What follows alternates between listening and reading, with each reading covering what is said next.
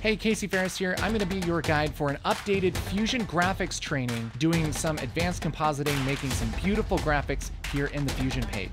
We're going to learn all kinds of awesome stuff, like how to use and customize some of the basic tools inside of Fusion, working with effects and color correction and external textures, animation and advanced transforms and motion blur, 3D camera animation, extruding 3D text, 2D and 3D particles, adding depth to your compositions, and just generally a whole smattering of really useful stuff for creating graphics inside of Fusion. This is the stuff I wish somebody taught me, and it's all the advanced stuff, and we're including our original basic motion graphics training, so that even if you're brand new to Fusion, this will take you from not knowing much about graphics to making some really cool stuff. All of this works in the free version of Resolve. You can even modify these comps, use them for your own work, but it's pretty much everything that you need to be awesome at graphics inside of Fusion.